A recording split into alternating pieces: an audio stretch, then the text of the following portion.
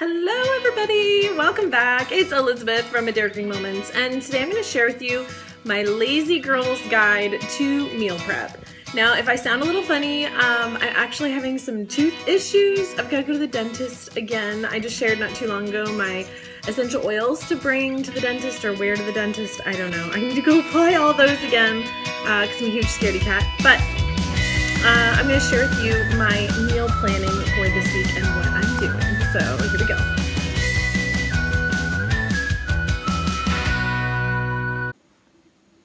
All right, breakfast is an easy one. I usually have a cup of coffee, and my favorite right now is Shakeology, and I get the vegan chocolate. It is delicious. This tastes like a milkshake, and it's good for me. So I drink this. I do 1 scoop of Shakeology.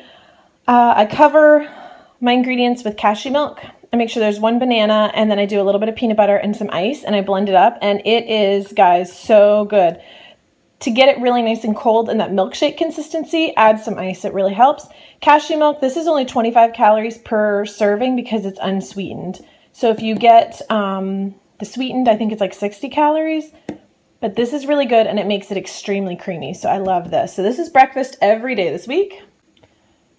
All right, here is what I am having for lunch every day. And when I say lazy girl's guide, this is what I mean, right? Like, these are pre-packaged salad kits. Some are organic, some are not. Some have dressing, some don't. Like, this is butter lettuce, and I will put my own dressing. I'm going to add some tomatoes to this and some almonds, which I love in my salad. But this is a cold pressed juice that I love. So if you don't have time to juice at home, I say buy it done, because getting in your greens is so important.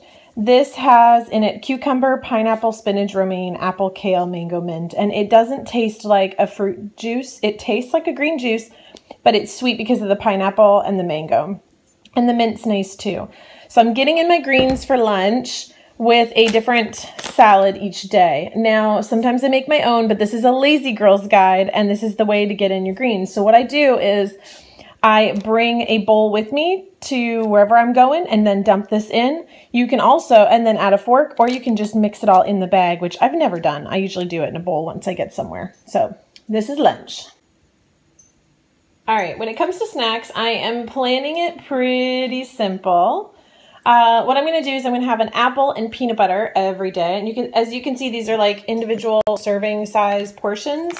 So again, so I can take it on the go and I don't have to measure it out. And then for my second snack, I've got these, again, individual serving sizes of hummus and then some veggies to go with it. So for the first couple days, I've sliced up some cucumbers and I put them in snack size bags.